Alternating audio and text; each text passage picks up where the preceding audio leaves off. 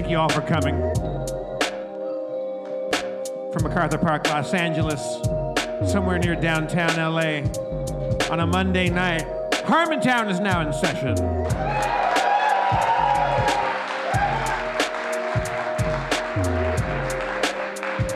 Let's bring out the Game Master, Spencer Crittenden.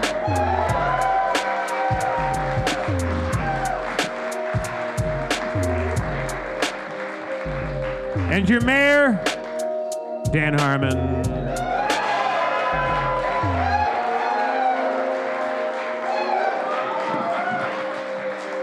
Oh no. Coming in hot. What the hell is going on? Nothing. This is my natural posture. I'm not sucking anything in.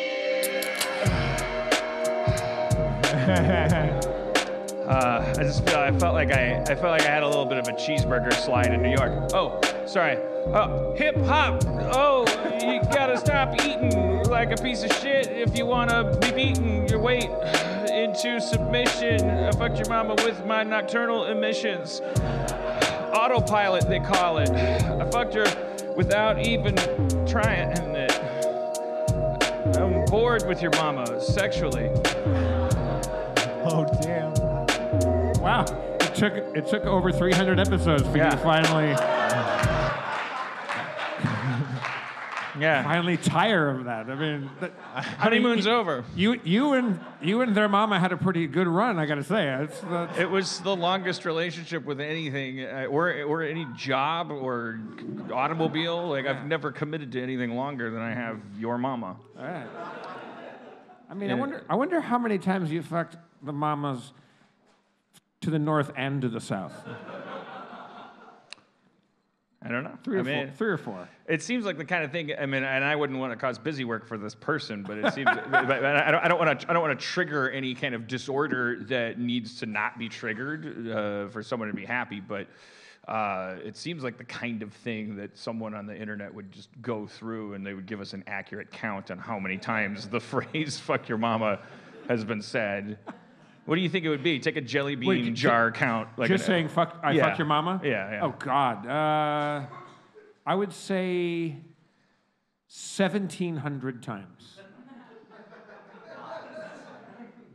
It might be more than that.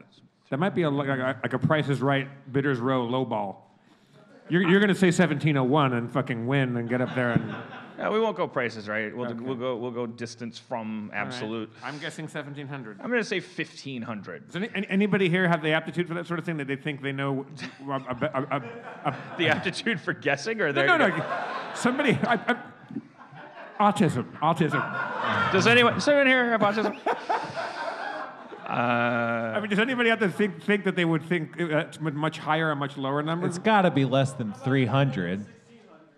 It's got to be less than 300? Yeah. You really think an episode's gone by without... So let's say if you've wrapped half the episodes, and in 3/4 of those you've mentioned it at all, then that's what? Like 40% of the episodes. So you would have to fuck them to the north and to the south 3 times per wrap. No, Dan is saying... No, we're talking about just fuck your mamas, not north and south. Oh, I thought you... Okay, so I thought this was about fucking them both in the north and the south.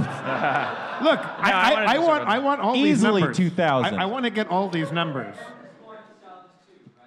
Huh? No, this is different. No, but Dan. That's why I didn't want to pollute this with the. But these are the right questions. I just wanted to start with a baseline of how. Because you'll fuck like 7 mamas in one rap. Right. You've done 300 some If I episodes. rap for 2 minutes, that's gonna be so. At least 20. My guess is an average of 5 times per the number of episodes, just because some episodes, sure, maybe I don't rap at all. Right. Maybe I That's don't. fair. But then it's like it is my crutch, you know. Yeah. Like the only time I've done away with it. Okay, so would be the Mike Eagle episode, and I probably did it 17 times. Otherwise, yeah. So I'm gonna say, actually, you know what? I think 1,500 is way too low. I think you're right. I'm going 1,700. I'm gonna go 1,900. Okay. So I want to go. Okay. So we'll, who knows who can count that? Maybe somebody can.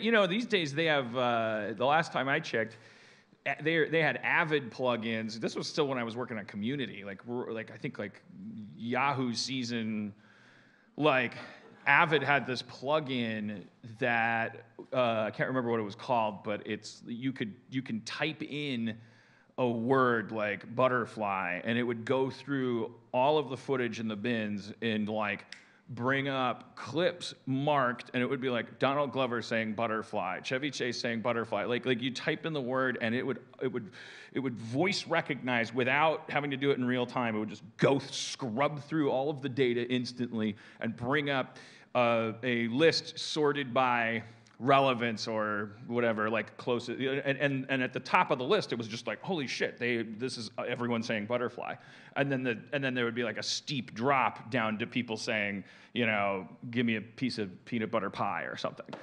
But it was amazing, which is also useful if you were gonna edit like a fucking like mix or something, and now you'd have a thing that rhymes with butterfly. Peanut butter pie.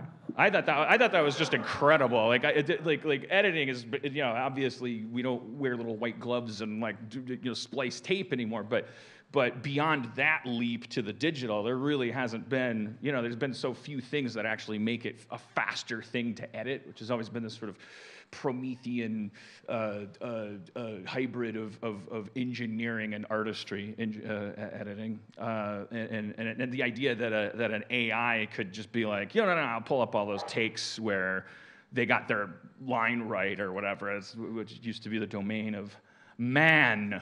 Yeah. And that is an intentionally exclusive statement. Only male editors can. Speaking of progress,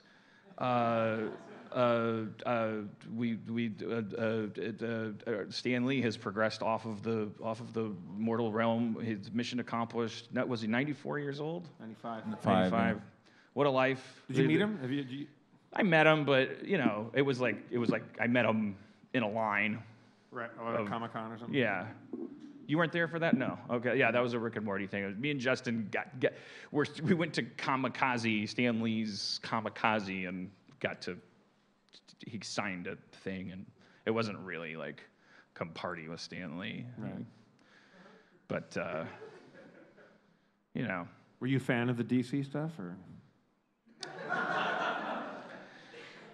I don't really care about that stuff, like at all. Anyway, anymore. I'm tired, but it's objectively notable that in Stan Lee was obviously. I mean, wow, what a like. It's just sort of interesting to not only is it like, oh, we have him to thank for a bunch of shit that we've been talking about for the last 25 years alone. But the idea of living a life so complete that in your way past your 80th year, which if I make it past 80, I'm going to be like, I just imagine myself, all I'll be doing is, it will be all pharmaceutical based and like paperwork and like getting sued or whatever you do past 80. They're just fighting for the right to just sort of squat on terra firma.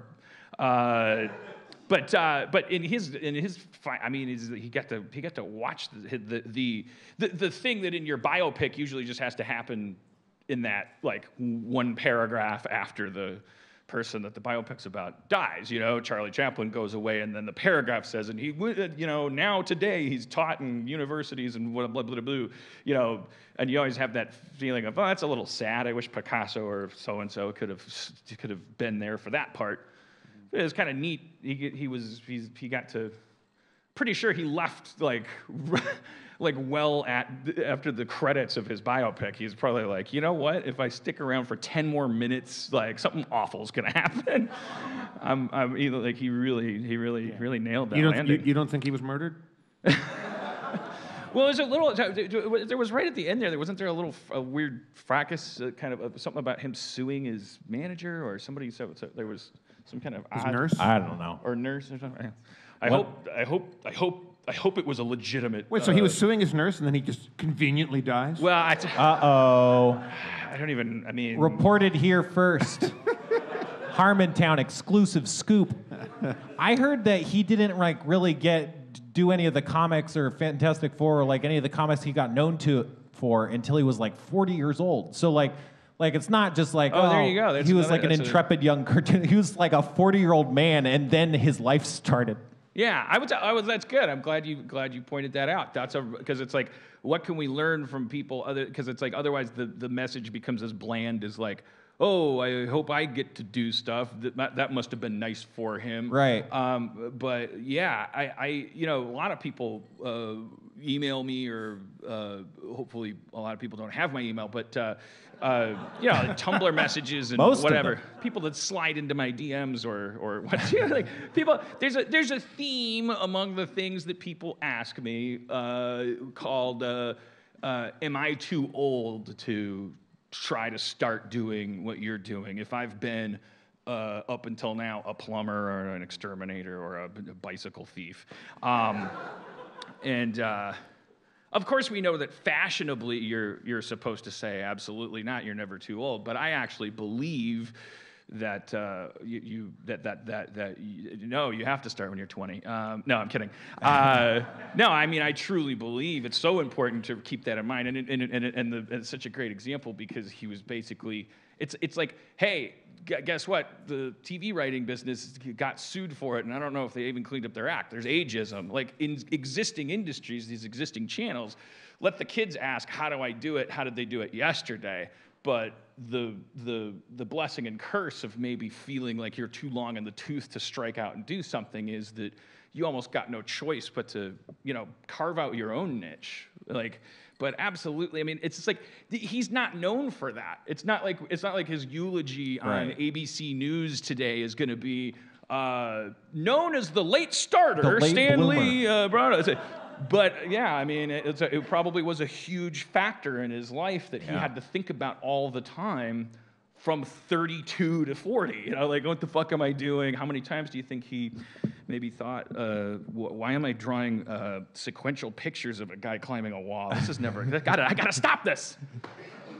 This is not gonna go anywhere. Other than the wall. Do we have Schraub today or no? It's his birthday. It's his birthday. Why would he come here? Happy birthday, Schraub! Happy birthday, Schraub!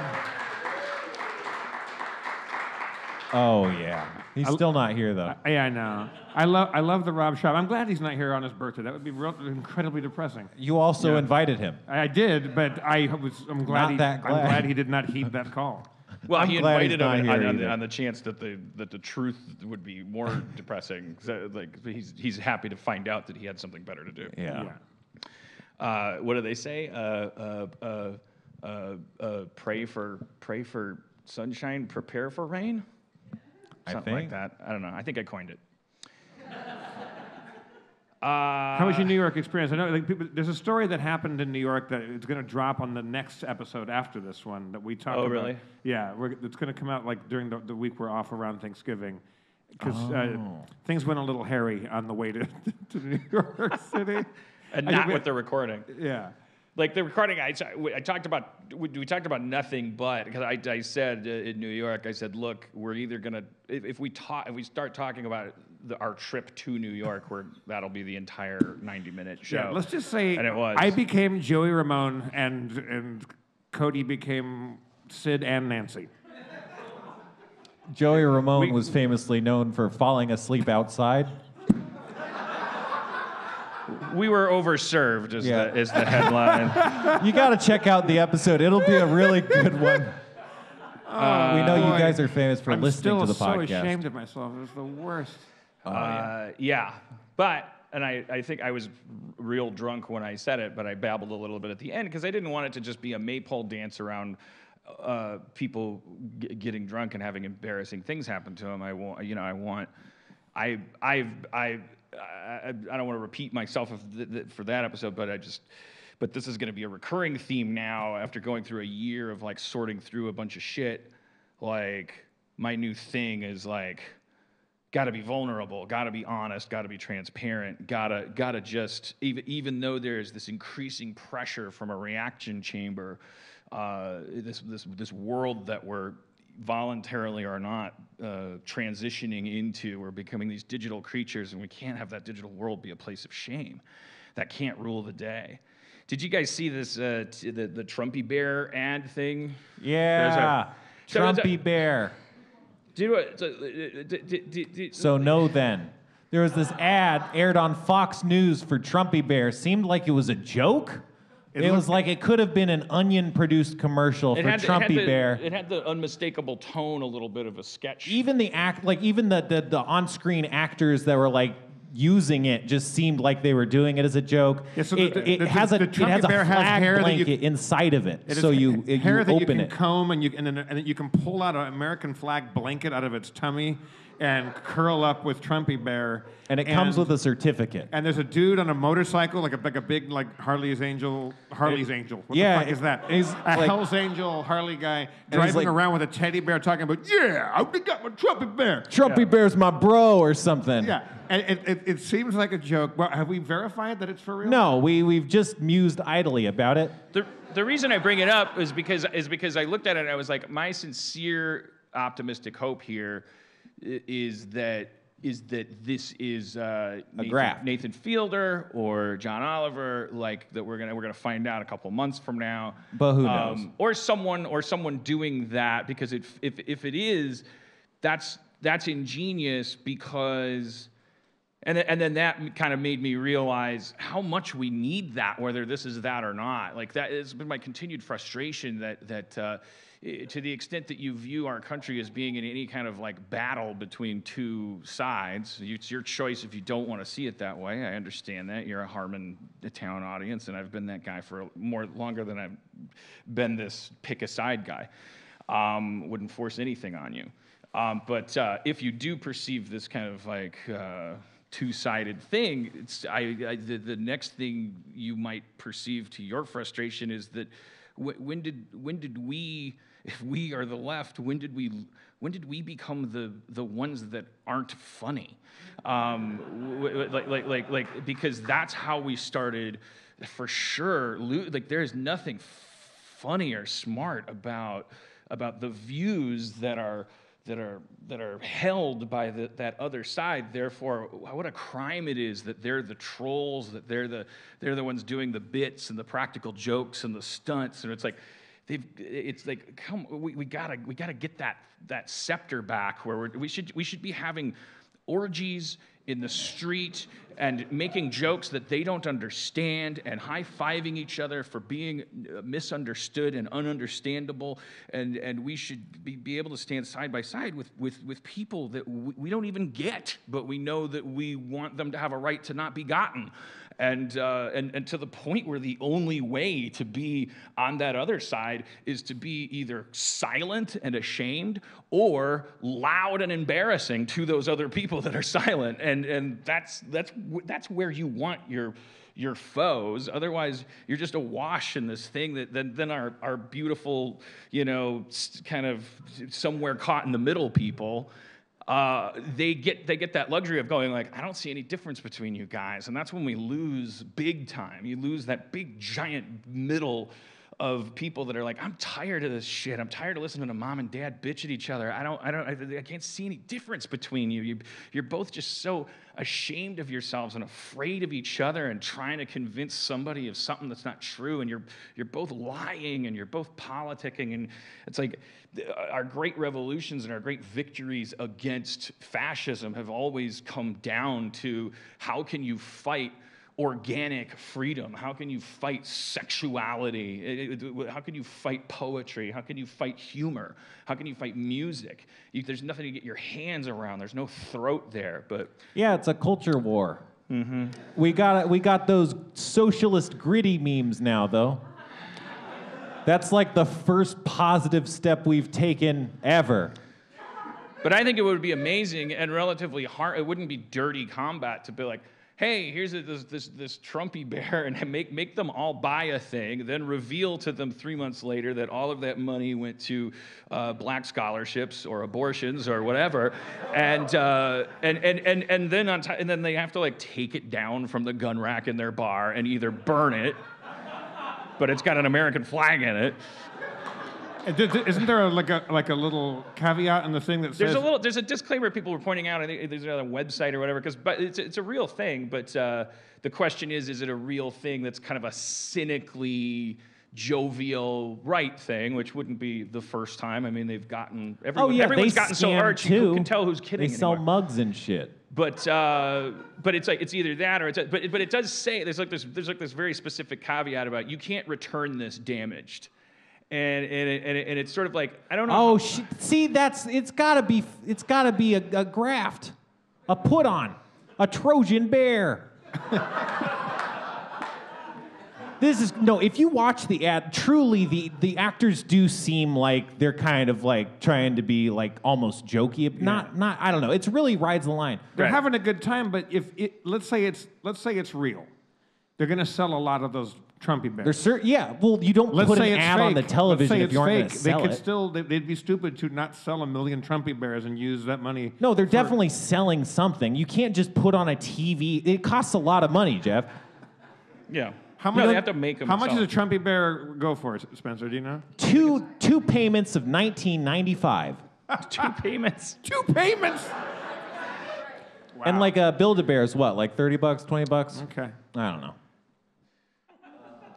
Levy pointed out that we have yet to talk about Red Dead Redemption 2. Yeah, which, no shit, Levy. It brought to mind this text message exchange that I just had with Cody today. Now, before I go into this, I really want you to understand that I'm one of the people who thinks this is a masterpiece of a video game. So I know how flamed up we get about our video game culture. Like, it makes that was a good movie, that was a bad movie look like a fucking Civil War reenactment compared to Vietnam. Like the way that people are like, you're wrong, it's a bad game.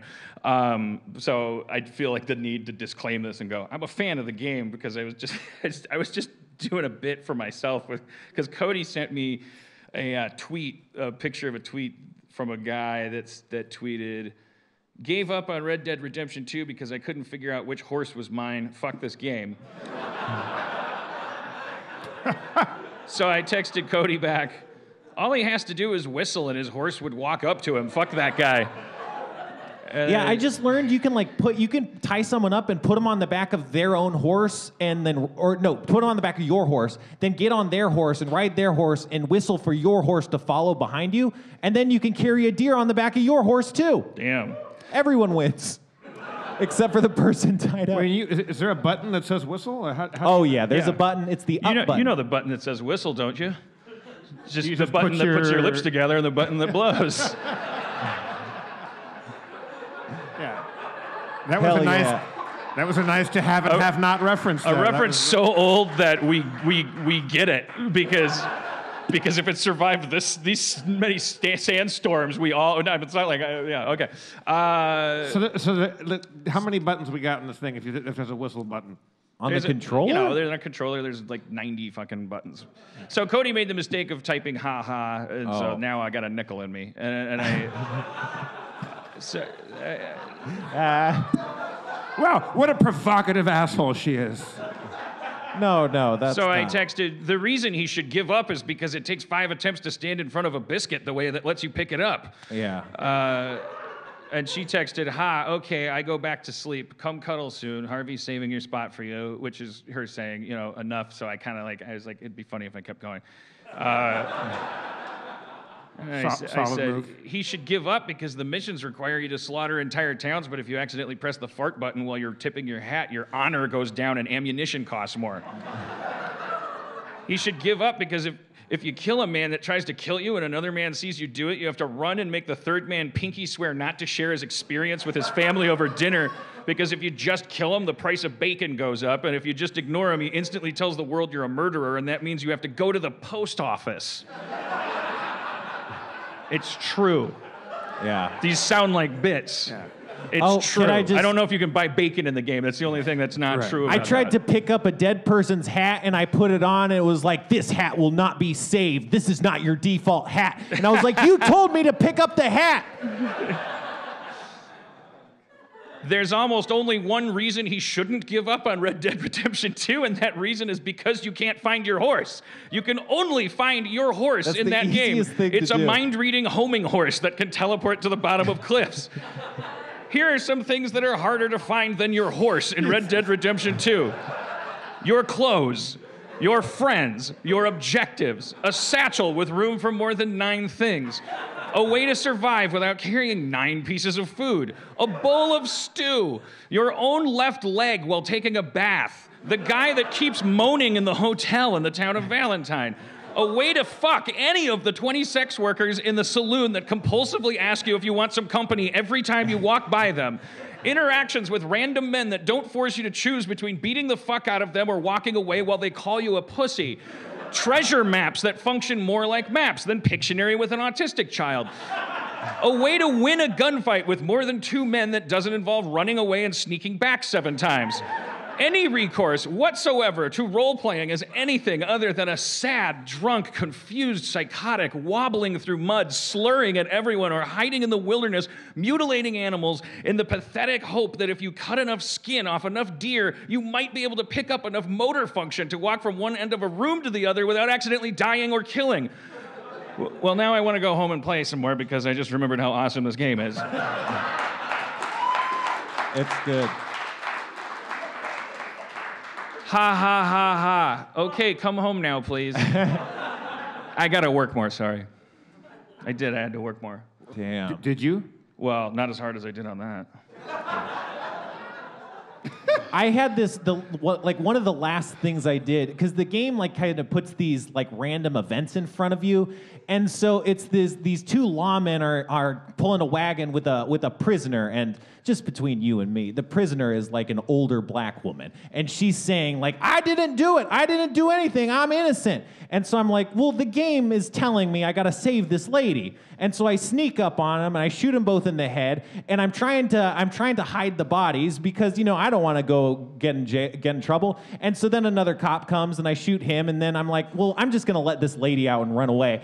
And then 3 more cops come and I get a big firefight and I kill like 4 horses on accident. It's a whole nightmare. I have like a $40 bounty on my head, and then I finally let the old lady out, and she's like, thank you so much. By the way, Sonny, there's this old turnip farm down south that you can rob. And I was like, what the fuck? There's all these missions are just like, here's a home robbery opportunity. Yeah. And like, it's weird. You know what? It's weird because I was never confused in a Grand Theft Auto game. No. Because everyone sucks. Right, and that was arguably, you know, it's hard culturally, let alone with gaming as the fucking epicenter of this like crazy cultural like fucking teacup ride that we've been on. But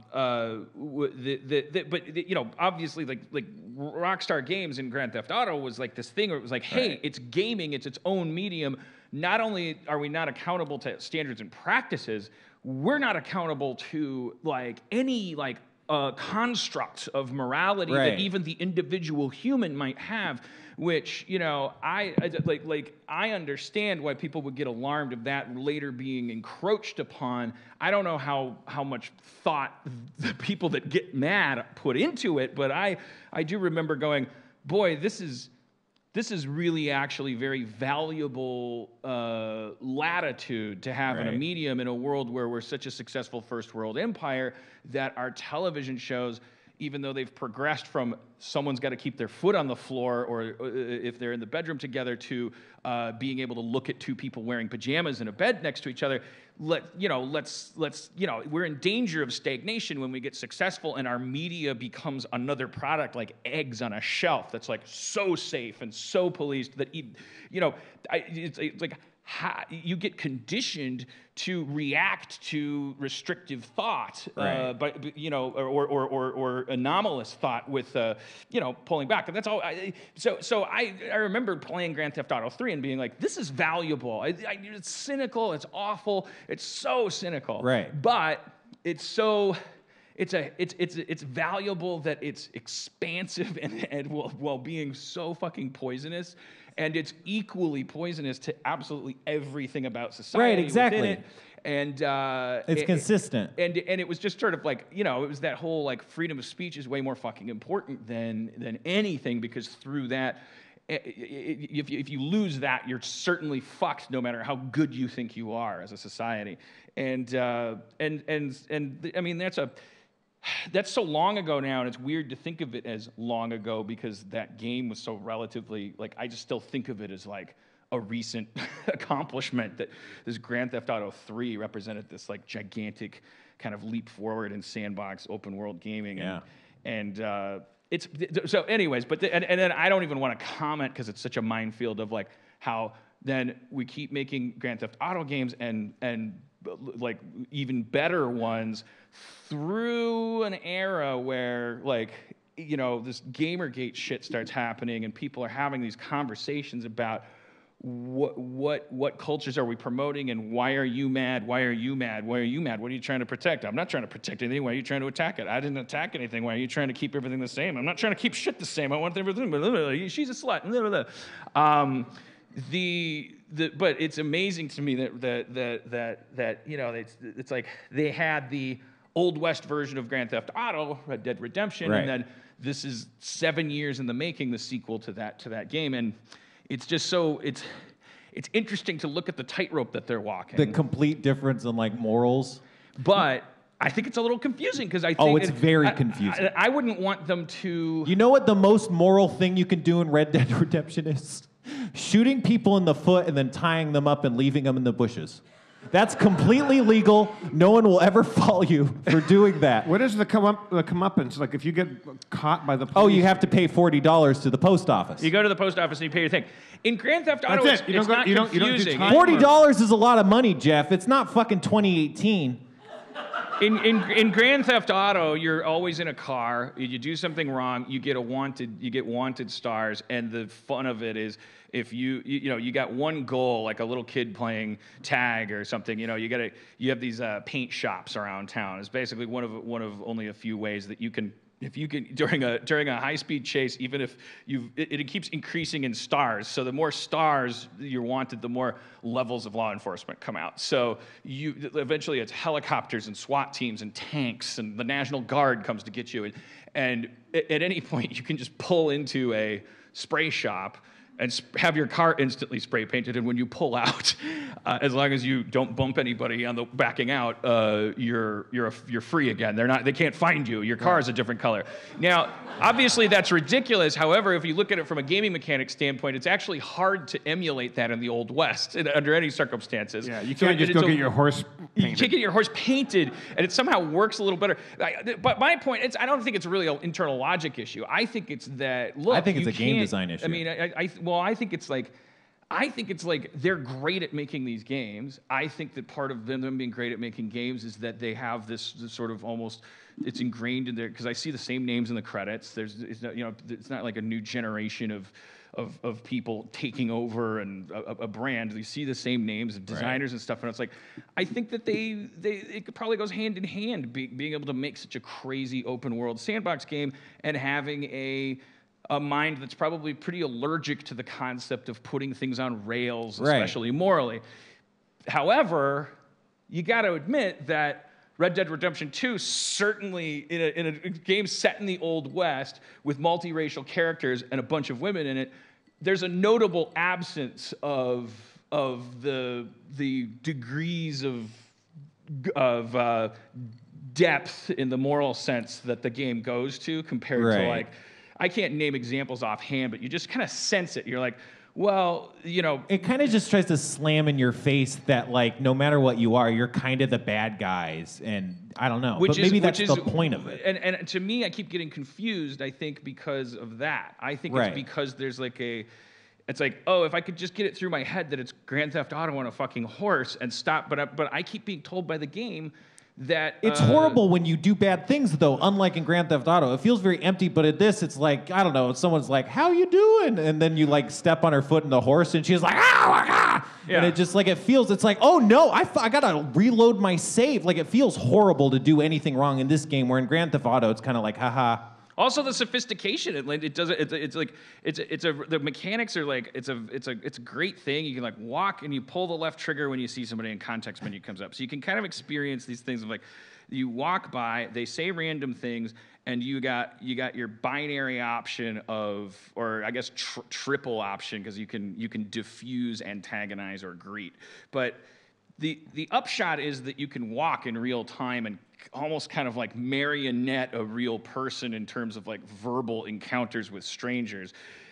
if that's your jam, if what you want is immersiveness, so you experience walking and just howdy, hey, fuck yourself, hey, you don't gotta be like that, and keep walking, like you're kind of like all of these things are not like time's not stopping, and you don't have to like load this and do that, and that's really cool. But the downside of that is, if you're really immersed in this world, you're walking around and people are constantly saying, I don't like the looks in your face. And I'm like... And all you can do is tie him up and toss him in a bush.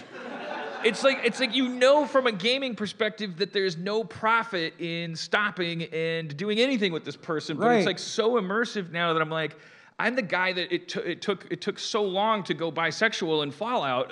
It's like, because I just like I have this like I'm like it's part of my I think my clinical narcissism is that you can really get me into a game and tell me that that's me, and then I'll take that really seriously. You can't be bisexual in Red Dead.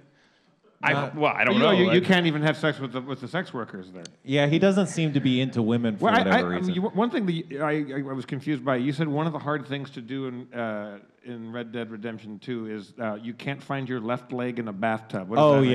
Yeah, that's a real thing. You take a bath. Sometimes you have to pay 50 cents to do that. If you go and take a bath, then after you finish washing your head, there's a knock on the door, and a woman says, "Would you like some help in there?" And if you pay 50 cents, a woman will come in, and this goes through this kind of labyrinth thing. There's no game to it, right? Is there? No, anything? you just press any number of buttons that you want. Just to. indicating what part of your body you want washed, and then there's an option to make small talk while you're doing it, and she responds with algorithmically, and I was like, oh, it's eventually you're gonna unlock a hand job or something. That's what it leads you to believe, but I don't know. After the first one, I was like, this just seems like a red herring to me.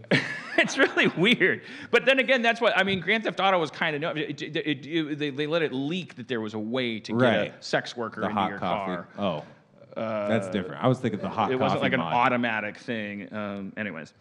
But there's no funny business, no sex happening in the game? Not unless you assume something's happening under the water that is both It's pretty clear it's instantaneous not, and though. that he has a poker face about it because he's a cowboy and he doesn't want to, But in a lot of the interactions, it sets up that he's kind of just not interested in anyone who expresses interest. Let's spread a rumor that he's gay. Well, I mean, yeah, who knows? He might be.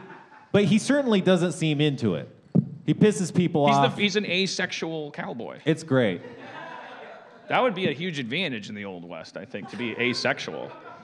That's true. Because he's always having to go after like women and haul them into prison and stuff. You can't be seducted or, I have secession. asexual questions. Is anybody openly asexual? Also, is that a thing? Or is It's it? a thing. Yeah.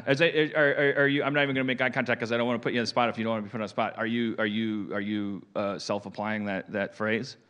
Oh, okay. Me neither, by the way.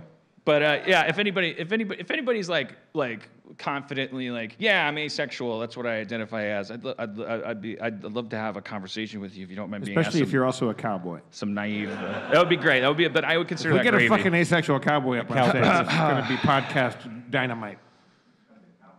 We have a cowboy. I bet if you really follow the code of what we understand to be the true cowboy, you would be asexual, wouldn't you? Well, yeah. Bi? Why bi? Okay. True cowboys have sex with land ginnies. You That's just like want a comedy bisexuality bang to bang, get right? signal boosted in any context. You're like that guy at every protest that has the legalized weed. I think like a lot of cowboys because they always leave at the end, like Shane or like Clint Eastwood, they ride off in the sunset. They're like bye sexual, like bye. Yeah. Thank you. It is kind of defined, at least in the silver screen terms, as like you don't. I mean, one of the major foundations is for sure, unless you're a bad guy, you don't cross boundaries with an unwilling filly. You know, like you're certainly not maybe regarding women as equals in a society governed by reason, but that's a lot of that's not your fault as a cowboy. You're just a cowboy, but you definitely are. You know, you're not. You're never gonna. You wouldn't be a good cowboy if you took liberties. Right. What'd you say? Waterworld? Waterworld, by contrast, even in childhood, women are nothing more than maps to dry land. Something to draw upon. But there isn't a lot of westerns because there were small casts, small sets, and usually not a lot of women characters because for a lot of reasons. But one that actresses were expensive, like to get a big star like you know, Hollywood starlet in the thing, that in the same way, kind of like in Die Hard, there's often scenes in westerns where the bad guy and the good guy meet, and it's almost flirtatious. It's kind of like this, right, where there's kind of a sexual vibe to it, like. In Shane with Jack Palance, when he sees Alan Ladd, like he kind of checks him out, and it's kind of like it's almost a little like sexy. Well, definitely. Yeah, I mean, they certainly land that in Westworld with Yul Brynner and what's his name? I mean, it's like even though he's a robot pretending to be a bad guy cowboy, Richard Benjamin, very sexual. It's one actor with no eyebrows, another actor who's just 90% eyebrows. Why don't you go home to your mama? That movie sucks. It starts off great. It starts off so good. And why are we in Rome now? Like they go to like it's just. I just love the idea that remember in that movie the way that you can tell these robots that you can have sex with that look like. So, well, look at their hands though. They can't. Science can't recreate the palm. Their fingertips are all weird. That's how we felt in the 70s. We felt like, well, we're gonna get there. You know, did you see these Halloween masks this year? They're pretty, but that guy looks a lot like Nixon. And we just kind of, I think we thought but you know that hand. We were all intelligent design people. We were like, how do you ever make a fake hand? It's a robot. It's gonna have claws. But we can make a guy look just like Yul Brynner. I rewatched that with Church, and that. Oof. Speaking of Hollywood in the 70s and weird things, here's a podcast recommend. There's an Australian podcast called Fatal Voyage. It's a re-examination of Natalie Wood's death. I guess it was technically reopened or something, like because the captain that was on the boat. For those of you who don't know Natalie Wood, she was a West Side Story, incredibly famous actor. She married for a second time Robert Wagner, who's still alive. He was in this show called Heart to Heart, but before that he was a movie star. They had then Natalie Wood was in a movie called Brainstorm with Christopher Walken. For some reason, this is the part that really confuses Schraub a lot more than it does me, because I've always equated Christopher Walken with you. Like why? And I imagine coming off of The Deer Hunter and having an Oscar, like Schraub just can't get his mind around it. It's like, why? Who invites Christopher Walken alone onto a boat to Catalina and just and I'm like, doesn't it seem like something Jeff would just be like, Natalie Wood, are you got? I'm gonna go. Anything you want me to ask her? And that you wouldn't bring a date. Is that how I sound? Hey, boo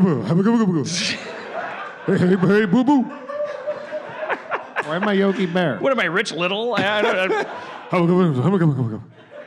I had to make you sound different from me. Okay. But anyways, for those who are totally unindoctrinated to this sort of like legendary kind of Hollywood Babylon thing, when Natalie Wood drowned that weekend, and it was like there were 4 people on the boat, including the captain, and one of them ended up dead, and there was never it was never really regarded as a homicide, and so all this time it's always just been this thing of like something fucked up went on that boat, and there was always I always thought it was very silly and kind of provincial of people to go, well, the two automatic courses are like, obviously it's like, he was a jealous kind of husband. He had a jealousy streak. He once followed Warren Beatty home with a gun because she was in a movie with him, and he was like, he's capable of going there and jealousy. So obviously that's which the first place. is a big predictor for like serious male violence and murder. It's obviously the first place you'd go in a regular death, as you look at the husband first, Right. let alone if he's the only one capable of being near you, and there's a history there. And there's 4 people on the boat. So there's the captain, Christopher Walken, the guy, and the girl. Right. Okay. And I always thought, and so that always makes sense to me, but I always thought it was like a very kind of Midwestern looking at Hollywood thing that people would go, you know what really happened is Robert Wagner was fucking Christopher Walken. Natalie Wood walked in and she was like, that's it. And they clubbed her to death and threw her in the water. I'm like, come on. Like, why do we just, because that's the only other scenario that you can imagine. And it's like, oh, Hollywood's bisexual and all this stuff. But and then I'm going to turn this podcast over to you, so I don't want to spoil everything. But it does turn out that Robert Wagner, that he was married to Natalie Wood twice. And the reason they got divorced the first time is because she caught him in an affair with a man. Oh, really? And so that doesn't automatically mean you're going to fuck Christopher Walken. As I'm connecting those dots, but I was surprised to find that out. And was like, holy shit. But yeah, and so if we were going to continue to talk about it, I'd tell you. What was the podcast? It's called Fatal Voyage. It's just like one of those like one-off kind of mini series. Hell yeah, that sounds awesome. Things. You know what I think? There's another one called the RFK tapes, I think. These are all Cody finds these, and we sleep to podcasts. But I think it's called the RFK tapes. RFK something. It's a re-examination of the assassination of Robert Kennedy by this like weird guy, Sirhan, and a really fascinating, like, intimate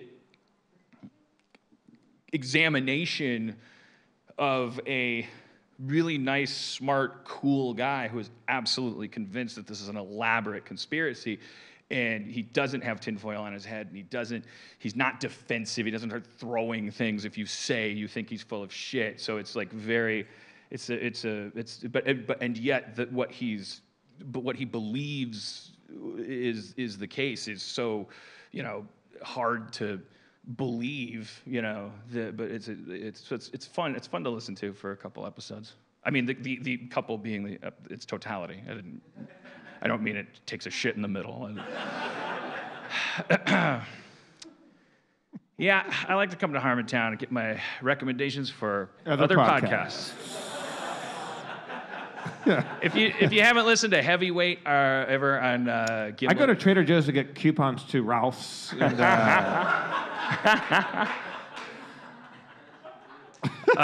our friend Rob Corddry was on this show. It's a good entry point if you don't have any other. But there's this show called Heavyweight. It's God, now I can't remember the guy's name. John Goldstein, something like that. But it's a network, Gimlet Media. He's this guy who just like gets up in other people's business. So if you have I think it's called Heavyweight because it usually deals with shit that's like weighed on people for a while and has been unresolved, and then he'll just like people come to him and say, I haven't spoken to my aunt in 30 years, and I'm convinced it's because she thinks I'm racist or whatever. We had an argument over pretzels at this the lake house or whatever, and I just can't talk to her, and I get these mixed signals and all this stuff, and then he'll just call her, and like he just kind of like realized at some point in his life that the only thing he was good at was resolving stuff? Well, getting his nose in everybody's business, yeah. And does he fix shit, or he? Yeah, no, he very much does, yeah. Okay. Otherwise, he would be a horrible person. Yeah. sounds like a Red Dead Redemption character. He's got a very high resolution rate. Even when sometimes it turns out that the person that thought that their issue was with someone else, it turns out that they need to confront something about themselves, and he'll successfully get that. All right, so you're Red Dead. You're walking around. Somebody calls you an asshole. You step on their foot. They scream, and you. What button physically? How do you tie somebody up? Like, what's the interface that you use a rope to tie somebody up? Well, first, Jeff, you'd hold down the LB button to bring up your weapon wheel. Okay. Hopefully, you have your lasso equipped already. Yeah, hopefully you loaded that out for when you got off your horse. Okay. Or you're on your horse. and you use the control stick to select it. And then now you have your rope equipped. And then you hold down the R trigger, I think, and the L trigger to aim and swing it around. Oh man, you're aiming and you let it go by letting go the trigger. And then I think you then immediately have to hit the trigger again to hold on to it. Otherwise, when you tie them up, you will immediately let them go and they will get up and run away. But if you hold the trigger, you hold them tied up and then you can slowly walk to them and hog tie them with the B button.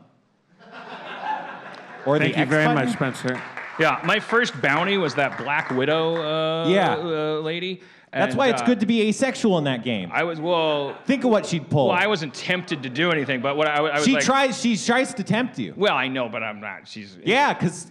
But I got my lasso out, and I was like, I'm not having any conversation with this person. I successfully lassoed her from my horse, but then getting off my horse, I let go of the rope. She got up and just immediately it was like a nightmare. She came up at this and just started slashing me with a knife. And then I just did what I always do. I ran. Right. I spent so much of that game just running off into the wilderness. So if you and then come back around in a big circle while they slowly forget I ever existed and go back to doing what they were doing. If you lasso somebody but don't hold down the trigger once they're lassoed, do they get up and run away? Yeah, it's like you've essentially tripped them. But now you've also lost your rope. No, you have infinite rope for some reason. Yeah, you're infinite rope. Oh yeah, it's great. Infinite rope indeed. Yeah, no, but I that same exact thing happened to me, and then she like slashed me like 4 times, and I was almost dead, and I like ran off 15 feet, and then tied her up. It was great. You really that's the only thing you could do in this game is tie people up. It's amazing. It sounds terrible. Yeah, you could also shoot animals. It's a gorgeous game. I mean, it's really like the combination of the kind of the dedication of some team over there. Because I remember Grand Theft Auto 5 came out. Is that the one where you're Russian? I think 4. I remember there was a kind of like I think there's people. You can imagine there's probably camps that are like, we need to make this thing look fucking gorgeous and have all these details, and you should be able to have a cell phone and farm potatoes, and that there are times when those teams are the enemy of a good game because you're just like, just make it a little better than San Andreas, and we all would have been so happy.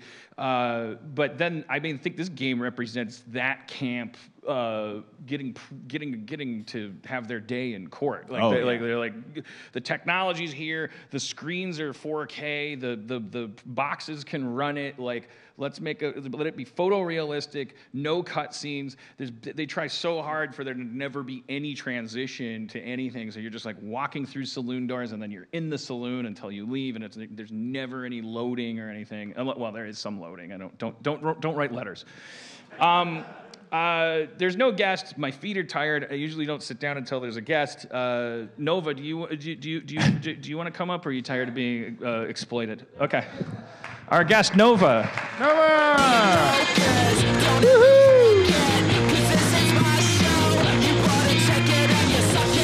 Can I just quickly give a plug?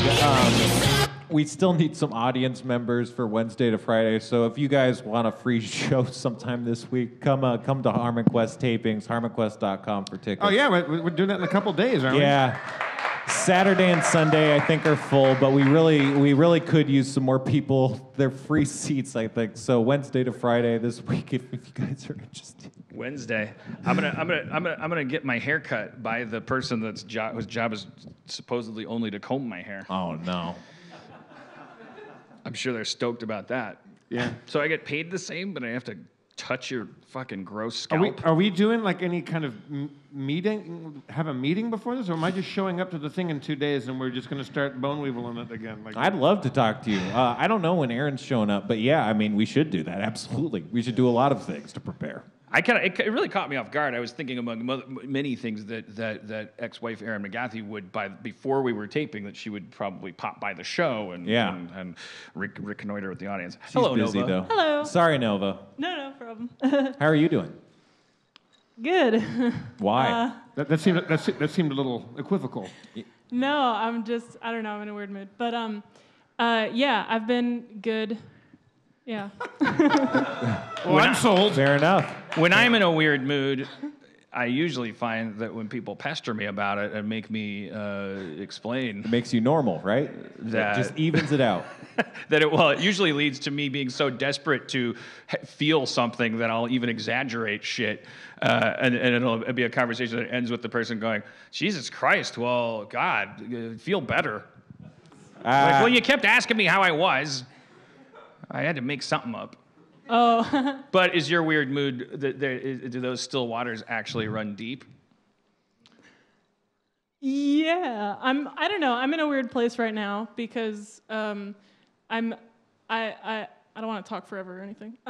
But I've been trying to get down my anxiety, so I've started meditating, and then That's great. I'm By the gonna way, try. when has anyone on the show ever gotten away with talking anywhere near forever except me? That's true. Yeah, no, I'll be interrupted if I talk too much. That's good. You'll be interrupted if you're sharing like Right. a really deeply Something personal heartfelt. thing. I'll be like, well, let me tell you about that. Yeah. And I'm gonna try to like eat better and more regularly, and I'm gonna try to start exercising, and hopefully that'll bring my anxiety down, and I'll be able to function better. It hasn't and, destroyed my anxiety, but it has helped somewhat to exercise. So I hope you get some relief from that. I think it'll be good, yeah, especially like the meditation. Mm-hmm. And it's kind of that, and then I'm happy and I'm doing things I like and I'm starting to relax. But then there's also like I'm having all these existential crises and I'm upset about all the awful things happening, which usually I never pay attention to, but lately it's really hit me bad. Sure. And so it's this weird kind of, I'm just having a weird kind of time at home, kind of having existential crises and feeling bad, and then kind of like finding how to make it okay and kind of having fun and stuff. So yeah. At home, I know you're quite young and you living with the folks. Yeah. And you're stop me if I only know so much about you, and I assume none of it is things that you don't want me to blurt into a microphone. But your dad picked you up from the show. Yeah, when he we takes were me talking. He drops you off. He doesn't come in to watch. He's just like, go watch that podcast. Yeah, he drops me off. Yeah. Yeah. He works from home, so he can pick up his stuff and work at a coffee shop or anywhere, and he likes to get out of the house. So it's good for both of us. He definitely doesn't mind it. Do you mind talking about the situation at home? Sure. Is it anxiety inducing right now? Oh, no, I've realized, well, yeah, if we want to get deep, if that's fine. What do you think these people are craving? I just talked about other people's podcasts for 40 minutes. So there needs to be bloodshed, or they're going to be like, I want my $10 back. Well, yeah, I mean, life has been weird for a while. In senior year, I went into like a half homeschool program that turned out to be the worst thing for me because there was no structure, so I barely graduated. And should have gone full homeschool. That's a joke at the expense of our public school system. Oh, yeah. No, I should have definitely stayed in. Just for me. That's Homeschool can a be real great. criticism of her parents' homeschooling ability. No, because it was on me, because it was a half homeschool program where the students kind of decided their own curriculums almost, and a lot of them did really well because they were kind of different kind of kids, and a lot of them were geniuses and stuff. But for me, it did not work. I needed structure, and yeah. You mean a lot of these programs typically go well because you're referring to other kids? No, I just meant mine. I don't know about other ones, but homeschool can be really good for certain people. Okay, yeah. Yeah. Usually kids that are like, they could be 2 grades ahead, or they're really, really interested in a super specific thing and really good at it, or things like that. Do you have recourse to therapy? Are you in any kind of therapy? Yeah. Yeah, I've been in therapy for like 2 years. Well, I've been in and out of therapy since I was like a kid, but I've had that person one. probably tells you not to blame yourself for like a lot, right? Yes. Yeah. I get guilty about kind of like being the way I am or something, or I kind of used to, and she tries to tell me like, no, it makes sense why you are how you are, and it doesn't matter anyway. I try to be. Sometimes I'll be like, why is this thing, about me, and she'll great grammar, and she'll be like, it doesn't matter. All that matters is that it's like here and what we do about it, and if we accept it or if we try to get rid of it or whatever, it doesn't matter how or why things are the way they are. Yeah, with that's you a or very whatever. religious question.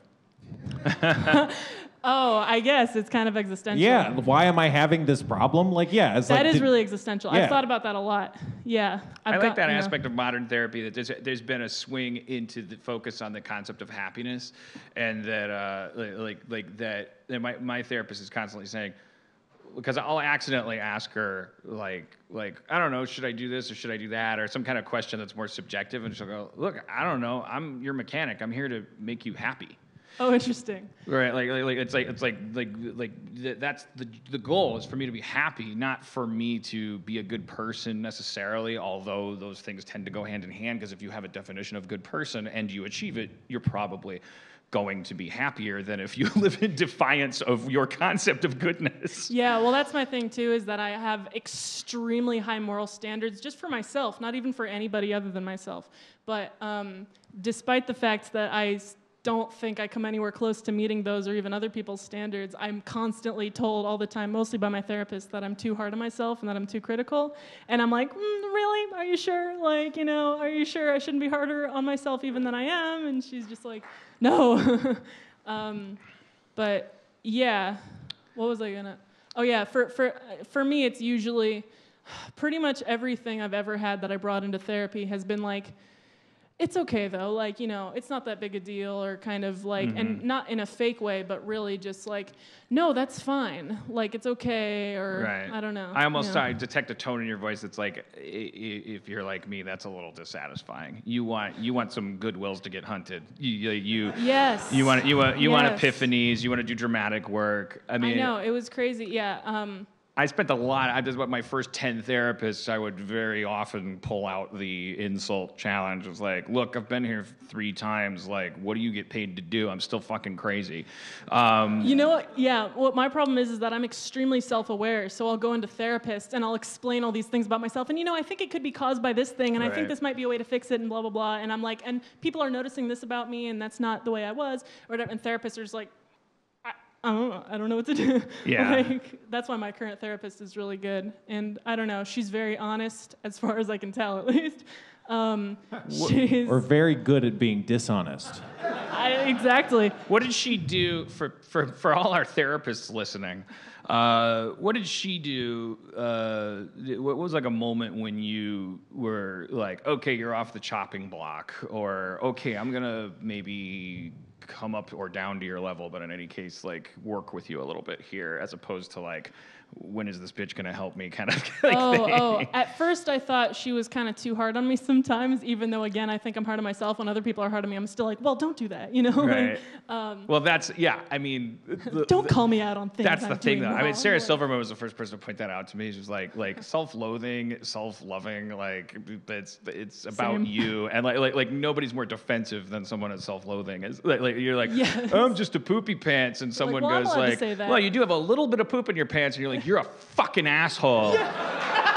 Like, you're all the more outraged. You're like, I just shot myself, and you're shooting me through the hole? Exactly. It's outrageous. I know. But yeah, I think I at first I thought maybe she was a little bit too much of a person that was very blunt, and I don't know, didn't want to like sugarcoat or whatever. And it's like, I don't know, I like people to be nice. I like people to be genuine, but when it's like a therapist, I don't like if they're like kind of hard on me. And I think she got to a point where she is still like that, and she doesn't sugarcoat things, but she's learned that I respond to positivity and not negativity. So she's kind of just learned who I am and what I need, and that some people need to be like, they need to have a kick in the butt, but then some people need to have a little hope of like, you can do it, Like, it really depends on the person, what's going to actually motivate you.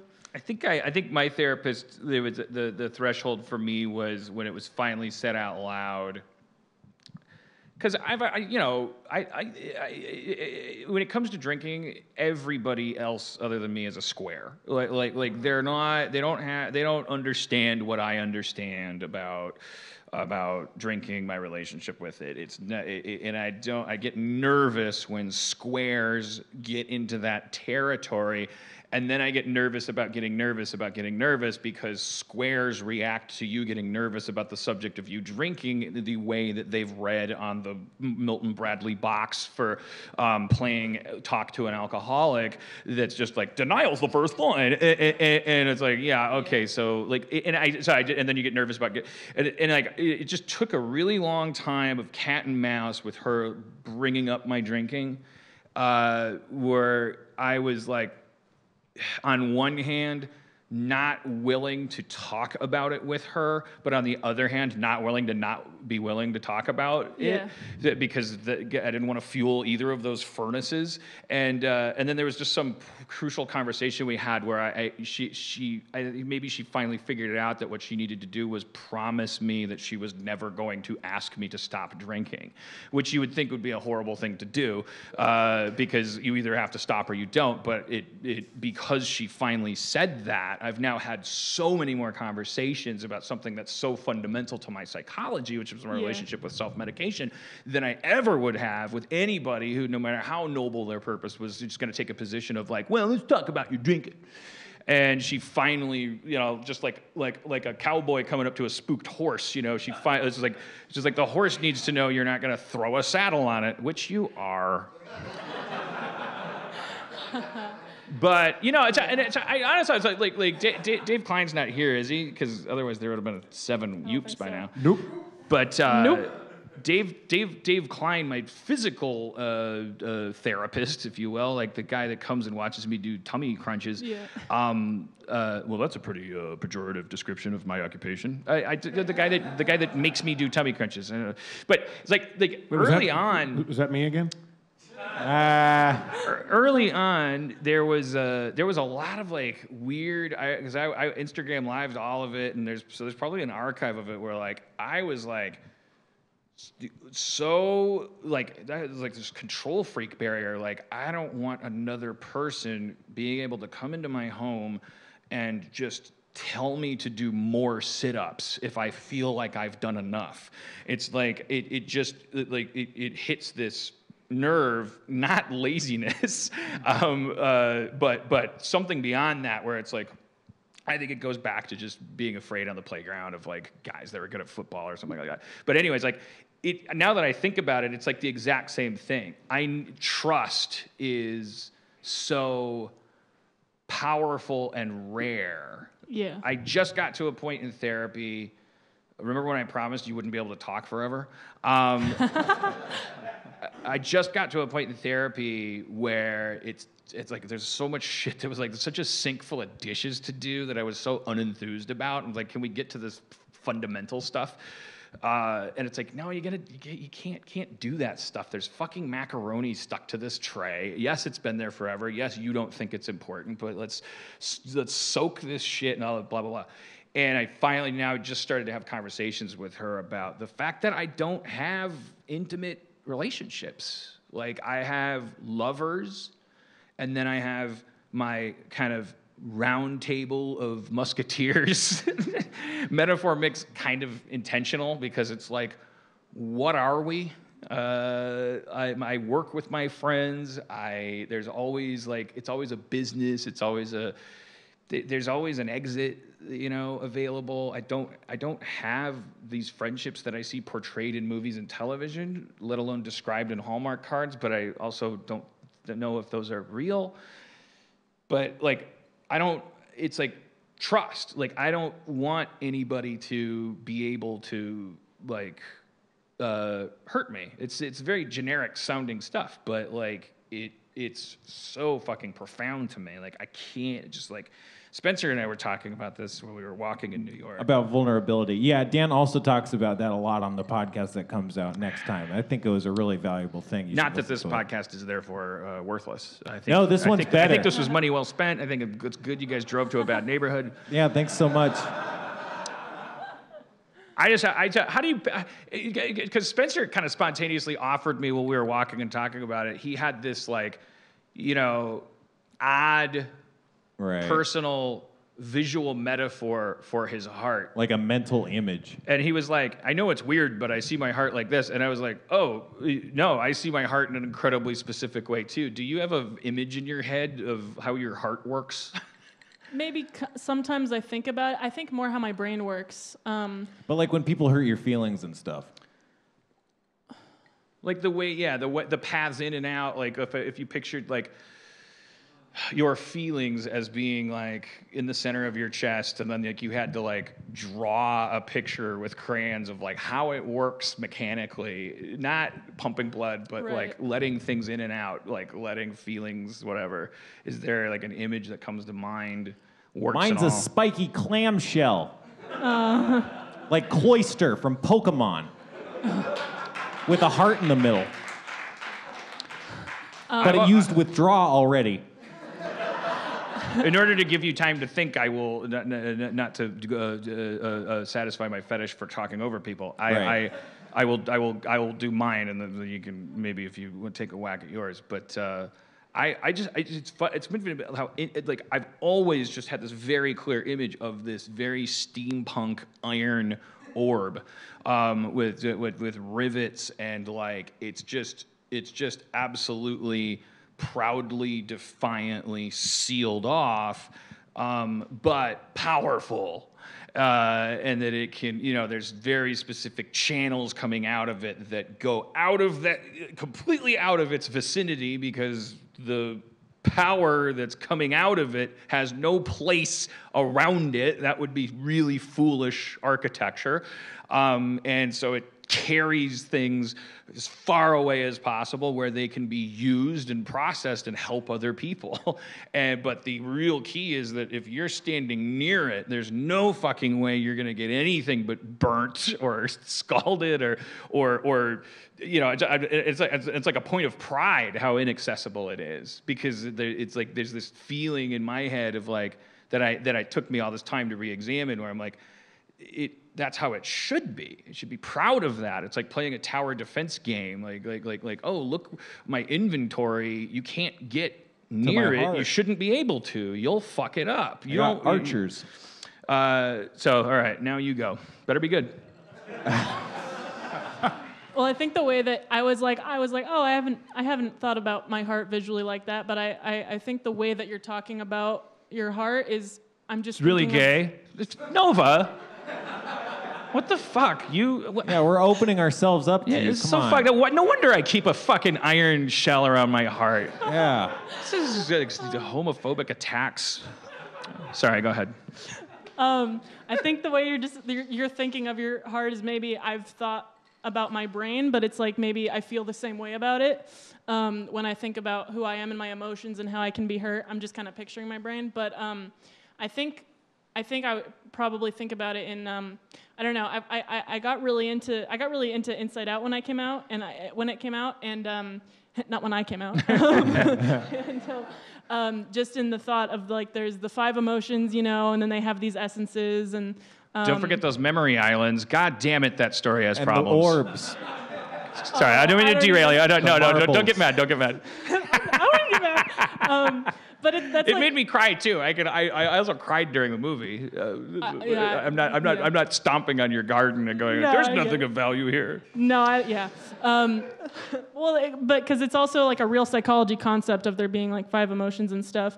And I think of myself as a very emotional being and a person of sort of moods and flavors and whatnot. That sounds stupid, but I think maybe if I were to picture like my heart, it would be sort of a swirling essence of different colors and maybe sort of like smoke. I don't know. Like I've thought about like aura. I've been told by like more than one person like that my aura is purple. Which is, I mean, that's like 2 people, so it's not like, oh, that's the craziest coincidence ever. Like it must be real, but no, it's purple. Damn. Jeff, do you see auras? No. Okay. I believe that. It's psychic. Just novas. Isn't purple a good one? I guess there's not a lot of bad auras. They describe, the people who've told me I had a purple aura said it's like sort of cosmic. It's like kind of different and out there and like, I don't know, loving or bright or something, which sounds really, really narcissistic coming from my own self. Yeah, I don't know. I think I would think of it as just sort of a thing of feelings and different things. And I don't know, I kind of match things up in my head of sort of like, oh, these things all have the same essence or the same vibe. And that's just sort of the way I think about things more than like concrete things. That sounds healthier. Less practical, but that's okay. I think it's interesting that things get more complicated when you get up to your brain. And the reason I will Dan-splain that I find that interesting is because I don't feel that way at all. It's like the brain for me is like, get up there, like where you can just run your fucking mouth and for better or for worse, it'll all come out and wash and all this stuff. However, and I know you don't want to be, laser focused on as a representative of anything or whatever, but the thing that makes you different from me is that at some point in your life you started to feel conflicted about identity in a way that is absolutely incompatible with like neurotypical mainstream society. Whereas I never had to think about myself as anything but a fucking cool rebel, even though I was just because I never woke up going, there's a thought in here that, according to that Miller Lite billboard, is criminal or like cruising for a bruising, or maybe I shouldn't have. Maybe I need to just get through it and all this stuff. And so, it's like it's terrifying for me to think about the brain, which for me is like get up to your strong corner, get away from your heart, as like the place that is actually needs to be tower defensed and organized and. Yeah, well, I think that maybe come from sort of that might come from sort of like how because like I mean that's kind of why things have been so weird for me lately, is because it was only like a couple months ago, like probably less than 6 months ago or around that, when I got diagnosed with autism by my therapist. And because she hadn't said anything, but I think she knew about it, kind of like with your therapist, where It's like she finally felt okay bringing up the drinking. One day I came in and I was like, okay, come on. Ever since I was, as long as I can form memories, I can remember people being like, oh, you're kind of different, or knowing that I'm kind of different, or just being kind of different, and all these stupid tiny little ways, that I'm like, okay, but like nobody else I know is thinking that way, even if it seems like a small thing. Like it's just sort of like this thing that is all of me. It's not like one particular thing about me. So then when she said that and I kind of absorbed it and everything, I was like, okay, because yes, like you said, I guess what would be different about us is that as long as I can remember, I've thought about like who I am and like how I'm different from other people, and I don't know, how I'm the same and stuff. And yeah, I've always been kind of analyzing like who I am and what I am, and I've never been able to kind of bring any sort of practicality to that of like a lot of kids like act different to avoid being bullied. I mean, I wasn't bullied too bad, but it never even occurred to me that I could try being different. Yeah. Like, I was like, well, okay, this is it, then I get bullied then, or this is how I try to make them stop the bullying, but it never occurred to me to ever be anything other than what I am. Yeah. And now that I'm like 20 and thinking about trying to maybe get a job and stuff, it's, I'm thinking like, oh, well, do I have to enter into a world where I'm not going to be able to be me and I'm going to have to do practical things or something? And I don't know. I think that's why, like, the one thing I love about the autistic community is that, like humanity itself, in a really magnified way, precisely because there is a deprivation of objective truth that comes more easy to typical people, that, or in the case of, if you look at humanity, it's like easy for a skunk to know if it's doing what it should be doing. It's easy for a giraffe, fucking giraffes. Shout out to giraffes who are like dying in Griffith Park Zoo right now. So let's not be mean. I don't think it's a zoo anymore. Sharks are great. Whatever. Don't derail me. I'm on a fucking roll. Can't you hear this? But as we talked to our friend Steve Silberman, who wrote Neurotribes, that within humanity, that people who have autistic traits also are like, they're like, well, wait, what am I? I don't have this sort of like compulsion for these sort of like easy truths or whatever, But because of that, even as uncomfortable as it feels, this is Dan-splaining autism, Dan-splaining everything to you. But this is I just find this to be a very romantic and wonderful concept. Because of that, there's an increased attention on it. There may not be what feels like facile awareness, and that can feel so alienating and so sad that it's that Pinocchio syndrome thing, which, autistic people, it looks like they hate in television stuff. They hate like neurotypicals going like, oh, bleep bloop just wants to be human. Wants to be human. But at the same time, at the core of that is this idea of I am separate, so like you wake up the same as everything and don't even have to make a choice. Here I am wondering who the fuck I am. Those people have this power to examine the things that other people take for granted and go, then that's why I think this tradition of like creatives and artists and things, it's like I'm going to make Calvin and Hobbes because I don't know what the fuck it means to be this or that. I don't mean to diagnose that guy, but anyways. Well, I think I haven't really heard that specific take on autism, which is really interesting. I fucking coined it.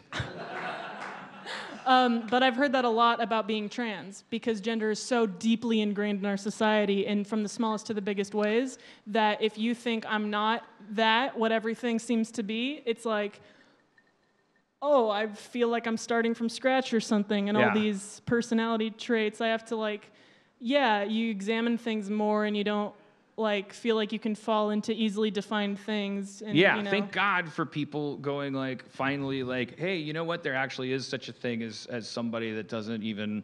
You want to play some duck, duck, goose game? I maybe duck, maybe goose, maybe both. Why don't we ask? And of course you're gonna get those tomatoes thrown at you, but it is such a, it's like. It makes every single person at every bachelorette party, every construction site, these archetypes we conjure of the most binary committed people, myself included, after all the reaction of what's next? Come on. Then thought has to happen just for the fuck of it. Even, it can start as what you think is punching down curiosity. It's all right, well, let me get this straight. Those roads can at least lead to inspection because I think it's such an important thing for that reason. It's like a skeleton key to all this other shit because also, as I've said, and I don't know if this is offensive to people, but I'll learn that it is for the reason I learned it is, but I've always thought in the back of my head, there's never going to be a million trans movement, literally. It's never going to be. It's never going to be this thing that we're used to, which is numbers, and good because we've entered a world where that numbers are not what are making things change. Sometimes catastrophically, it can take one troll and 20 bots to fuck up an entire. Thing that actually is a pillar of society or whatever, we need to actually graduate beyond this populist idea of democracy where it's well, if you're 1 million people, you're less important than 2 million people, and get into okay, we got to make sure we have to have an acid test, and it can come down to one individual, which is more, I think it's not only more liberal, it's also, I think that it's more practical in terms of becoming a planet of 8 billion people that are all connected telepathically and trying to get the fuck off of a burning cinder that they've eaten all the giraffes off of. We're gonna have to have a fundamental respect for humans. We're not gonna be able to continue to have curveballs. We can't. It's the shot clock is so near zero. We cannot continue to go. Okay, it's okay that you're black, but now let's get back to work. What? You're a woman? Get out of here! We got to stop being so thrown by people saying, I over here, table 5 needs bread. We can't keep going close the restaurant. Fuck you. Why are you eating here? What's food? Should we make it illegal? We have to just get to a place where we're table 5 needs bread. Got it. So, it's a terrible metaphor, but I think I get it though. I think it's pretty insane. Although also just knowing about the nature of humans or something,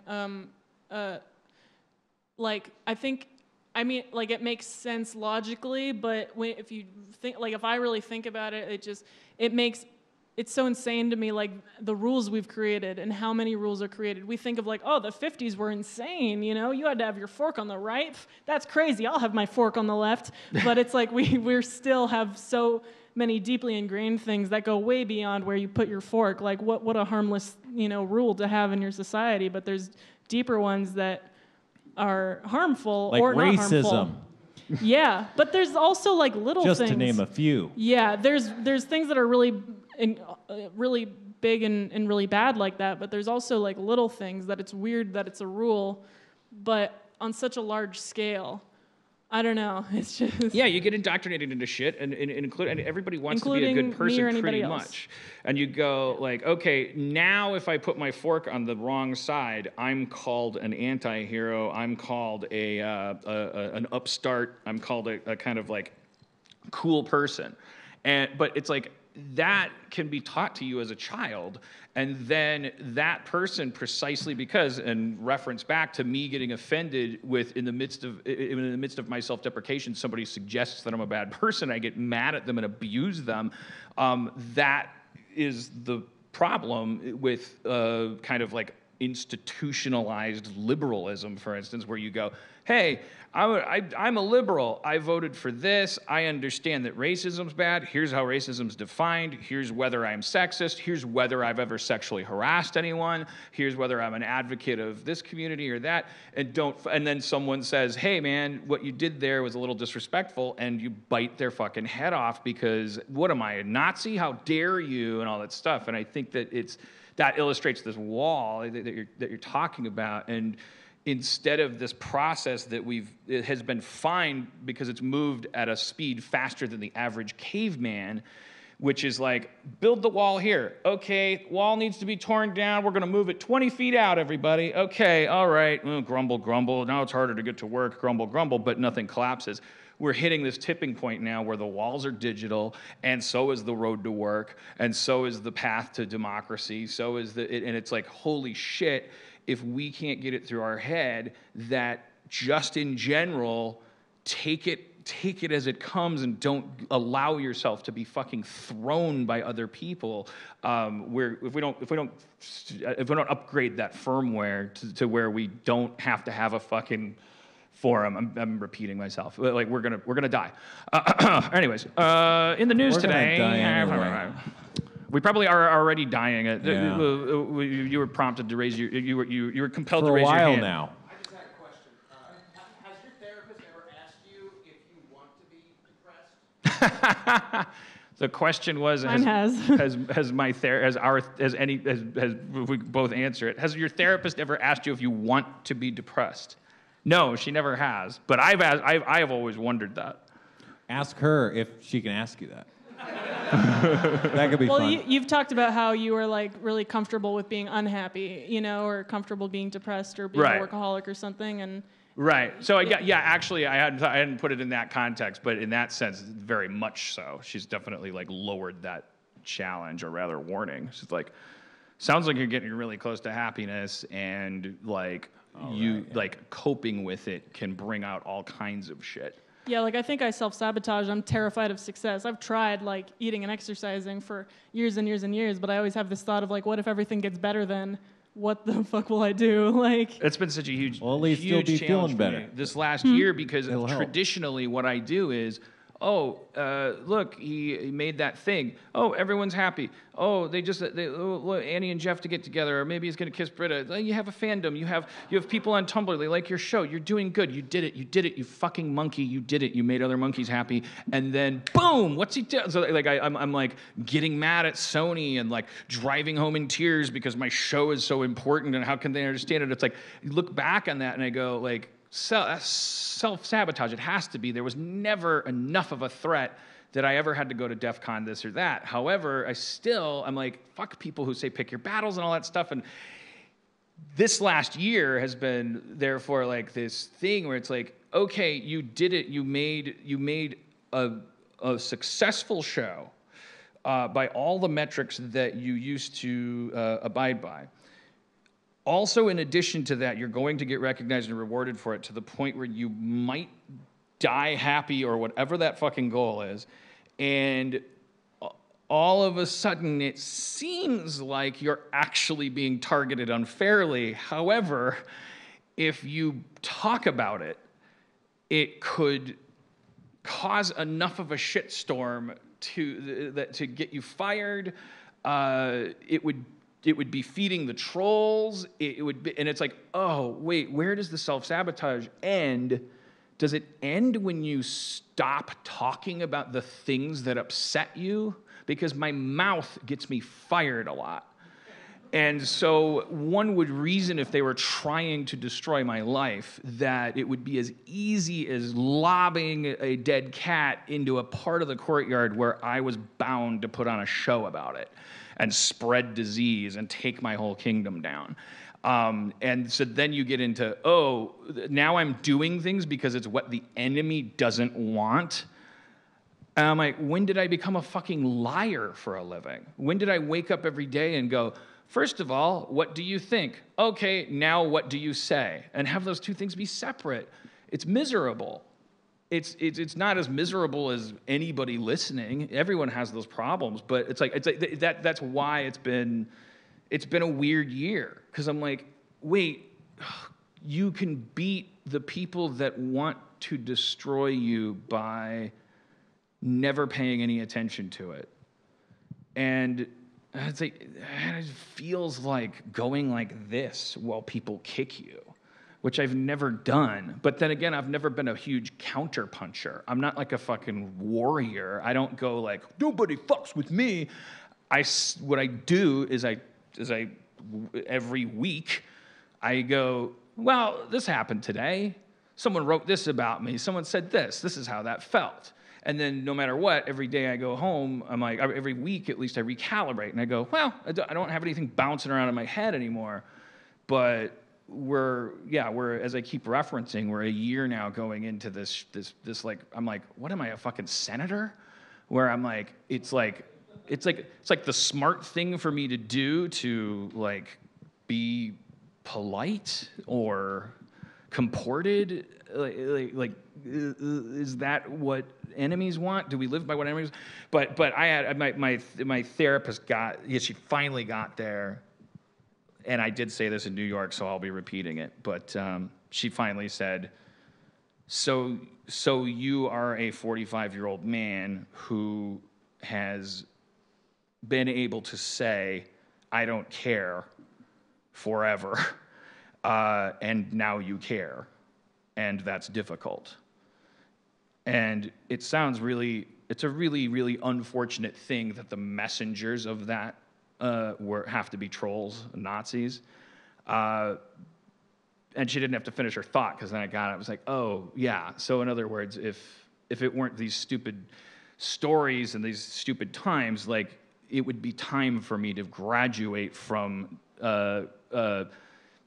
deliberately disaffected, I don't care about nothing, you can't get near me, it's a wonder I was married for 8 months kind of thing. It's like, to holy shit, I love someone, holy shit, I'm proud of my job, holy shit, I don't want to get fired, holy shit, I don't want to hurt people, holy shit, there are people out there that you can hurt by doing nothing. Holy shit, there are people out there that I've hurt when I thought I was the victim because they didn't like me enough.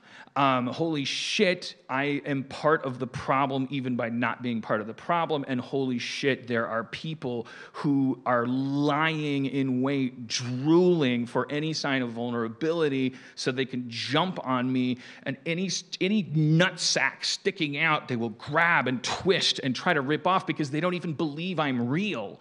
And it's like, welcome to the party, which is not even, it's like, let alone being famous, it's like that's everyone over the age of 30.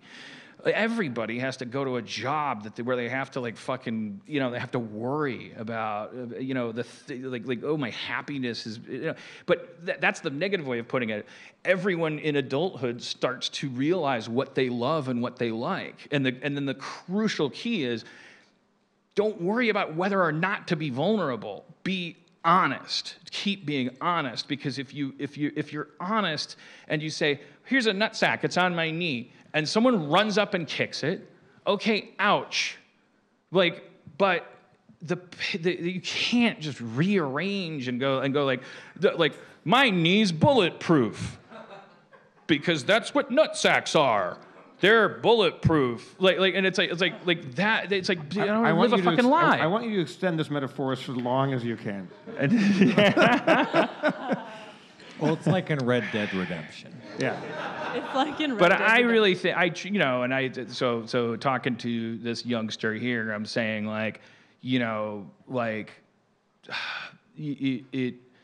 whatever's going on with you, it seems like you got good parents, because doesn't sound like you're a product of abuse or alienation on the home front. You have a dad that's dropping you off and picking you up here, that could be a higher challenge, because you don't have anybody to blame but yourself, and then you don't know what that's supposed to mean and all that stuff. But so what you've got to do to maintain your sanity, I think, is connect and share and understand that you will be assailed and hurt, but that pain isn't real. It's real. like It's a real working out. feeling, but it's not real destruction, because the only real destruction is if a tentacle goes out and someone kicks it and it hurts, so you recoil, which is what we all do in response to trauma. Then that's the actual physical effect of the kick, is that there's no more tentacle there anymore. That's a place where there's no more connection. But the pain of the kick didn't actually damage the tentacle. It's a dumb metaphor, because of course if you kick a tentacle, you're going to damage it. No, it's fine. It's like when you touch a snail's eye, it pops right back out. Yeah, I think. Well, what's up, Ray's Handy? Our new character, Handy Rays. Well, yeah. Why don't you come up and grab a mic and what's that? It's someone's birthday. Happy birthday! I'm not laughing at you. I'm laughing at our Jeff, world. Do you think I could have some water? Maybe? Come on up, birthday. Thank you so much. 3 people again. I'm suddenly a fan of my podcast, because I just like that idea. And it's like this, and then another person goes, just bring him up, and then a woman goes, it's my birthday. I like all of that for all reasons. I didn't mean to start anything. I just had a follow-up question, because I'm Yeah, well, interested in the topic. I don't think we're. What day's your birthday again? 11/11. It was yesterday. Happy birthday. Thanks. What's your name, though? Carolyn. Carolyn. Hi. Carolyn. Hi, guys. Sorry. Hi, Caroline. Nice to meet you. Very nice to meet Nice to you. meet you. Yeah. What's your Nova? name? Asa, nice to meet you. Asa. Hi. Dan, right? Thank you very much. Like a water?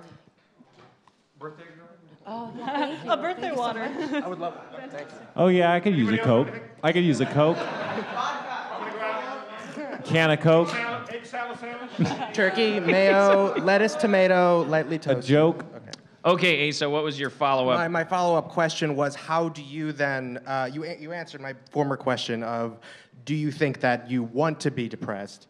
But my follow-up was like, how then do you distinguish between your maladaptive behavior versus behavior that is healthy but then is punished? You know, like you're talking about being Right. honest and being upfront with people in big platforms like this, which seems healthy, I think- but then you've learned to like recoil from that. So how do you distinctify between maladaptive behaviors versus like good My ones? theory, as of the last couple of weeks, that made me so relieved, because it makes me comfortable again, is that the answer is whether or not it's true.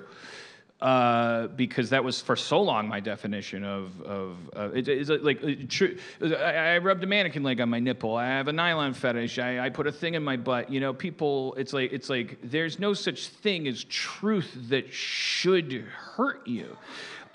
There's technically one, if you were, for instance, a pedophile, like we have this like go-to crime where we go, because, or, aside from just regular rape, like of a non-consensual person. It's like it's like the word pedophile is the only thing worse than anything sexually, in addition to being worse than a Nazi, and or so we feel emotionally. And so like if you weren't that, then theoretically anything that you were.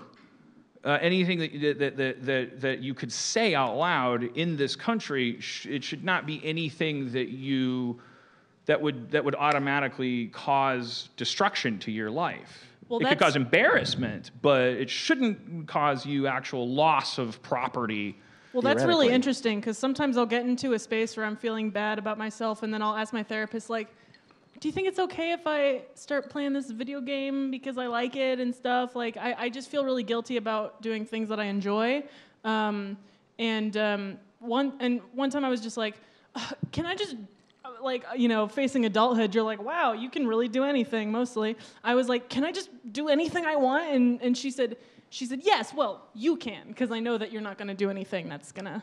Right, like maybe like if you destroy were, your life or someone else's. Well, if she knew you were a heroin addict, but and you needed therefore to. But my therapist always said right away, just like if it's free and fun, do it. Yeah, if you're not hurting anybody or Right. yourself, is what mine says. Yeah. Yeah, and so that is the answer to Ace's question, which is like because I have the luxury. But my heart goes out to people who aren't in these shoes. Hence the episode where I went to bat for pedophiles. So it was like 100 episodes ago where I had seen that Pervert Park documentary, and I was like, God damn it, that must suck because I can't control my sexuality. So what if you couldn't, and your sexuality was literally illegal and literally involved hurting people? Shouldn't we spare a thought for treatment and whatnot to break the cycle? And I have the luxury of like, as bad as it gets is as what you see, which is like I'm just fascinated with myself, and like I like toes on my nipple, and I like girls in pantyhose, and I like everything that I've talked about for 300 episodes of this podcast, which means I have that privilege of if I just dump everything from my brain out of my mouth. Then along the way, the worst I can do is use the wrong pronoun, say the N-word, these sort of like kind of like verbal gaffes that could Social be. contracts. But you'd have to desire to destroy me to then take those mistakes and go, therefore we should destroy this person. You know, and that I think is the reality that we have to cope with, which is. If somebody wants to hurt you, there's no way to beat them in the game of I'm hurtable. And it's not a victory to be unhurtable. It's not a victory to have a shield around you and turrets that keep people from coming near your front lawn. That is not a way to die laughing at everybody and saying I had the perfect life. You will die with a vague feeling, probably of deep unease and sadness. Because when my therapist said that, she was like, she would be the last person that I would think after everything that she's heard. To recommend that I continue to do this podcast. I would never have thought. I would think that she would have been like, yeah, that seems like an unhealthy fixation you have on yourself, and maybe now that you're growing, you should retire the microphone and go live in like a normal person. It's time. But like, she was like, you need to be honest, and the more honest you are, the stronger you feel and are, and the more you're actually like, the more helpful you are. And so I've answered your question 90 times. That's the path. It's like maladaptive, healthy, unhealthy. Who knows? I've been up here and being defensive about it. Like I was up here for more episodes than not saying like I hate therapy. I don't believe in therapy. I've been up here saying don't vote. Your vote doesn't matter. Then I've been up here saying like we should run out into the street and kill Nazis. Who cares, quote unquote, like whether the behaviors and thoughts are healthy, unhealthy, or leading down the yellow brick road or a dirt path that makes Dorothy a cyborg. However, which arguably sounds like a cooler story than like one where it turns out you could go home at any time and the bad guy can be killed with water. But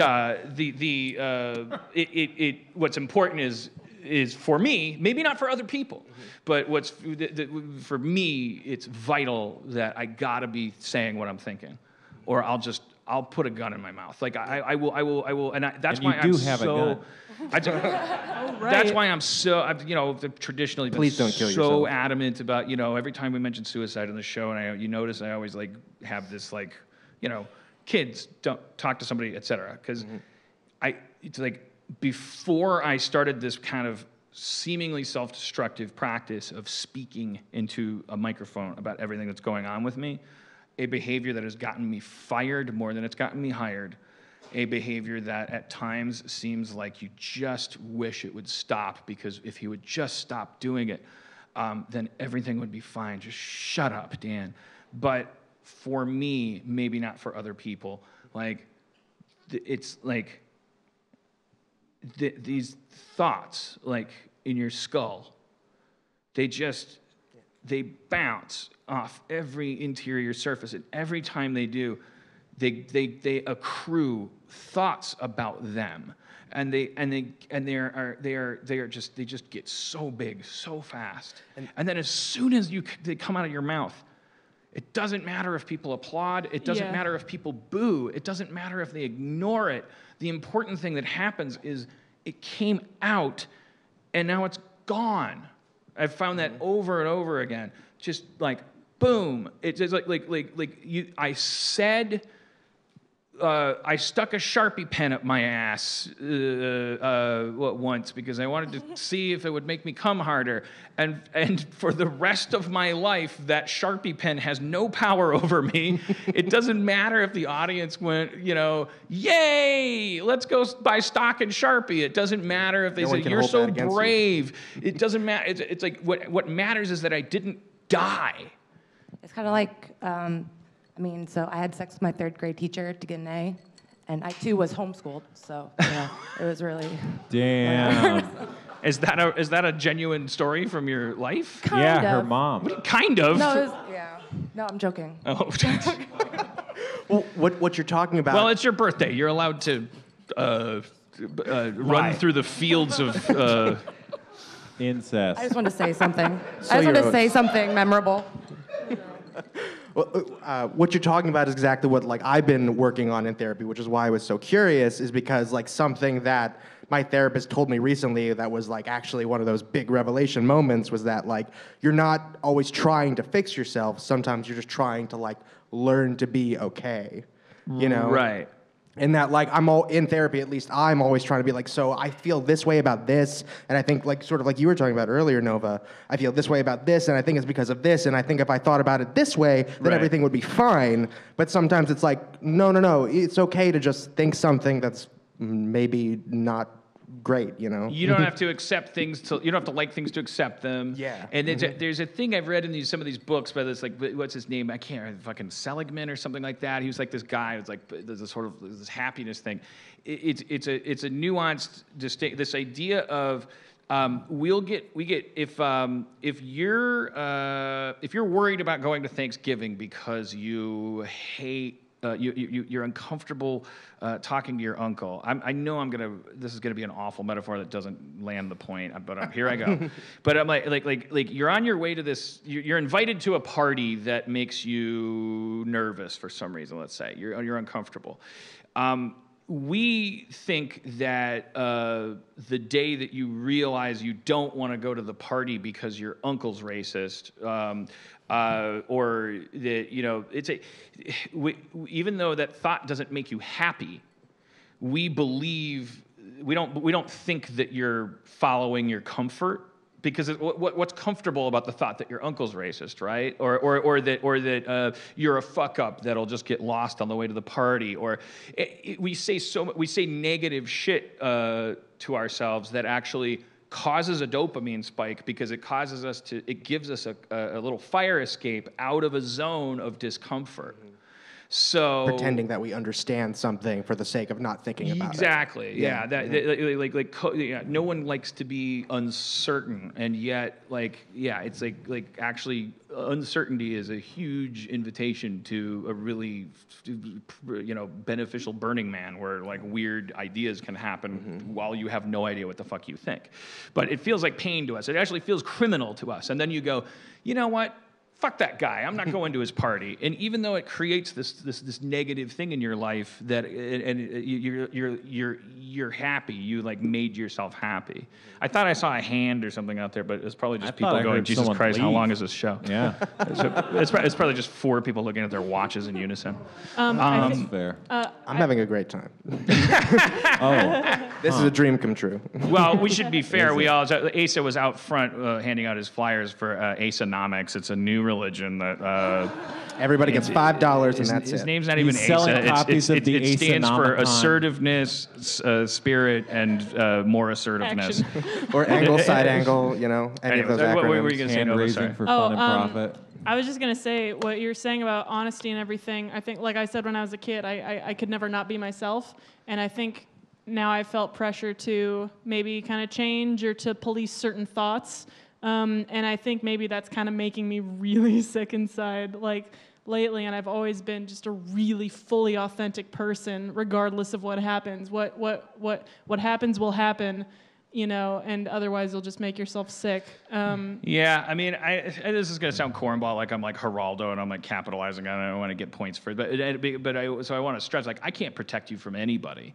I can't protect myself from myself or anybody else, but I can guarantee you this, and maybe what's important is that we all guarantee this to each other any chance we get, is that you can't say anything to me that's gonna make me suddenly start to realize you're a bad person, except lies. Like if I find out that you said one thing and then I find out you're capable of dishonesty, because that makes you dangerous. Because, but I can forgive you if you then later tell me I lied to you about this and that, and but if you tell me the truth, I am never gonna punish you for it.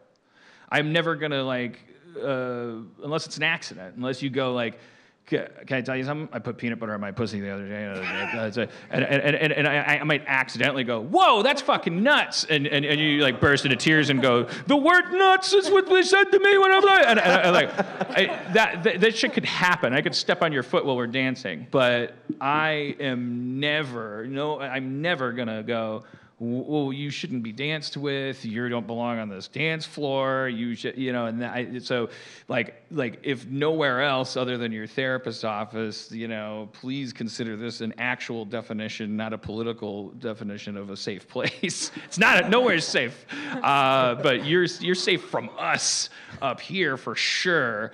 Cross the threshold. Blurt semi-fictional shit that you haven't even explored yet. If you want to, you run the risk of people in the Reddit going,